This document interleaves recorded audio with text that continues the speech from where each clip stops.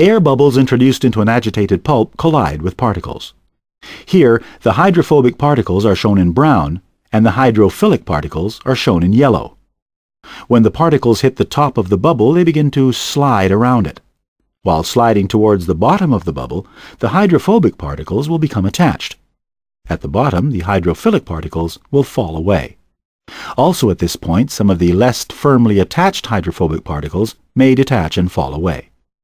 As the bubbles rise, they carry the attached particles to the froth, a process known as true flotation.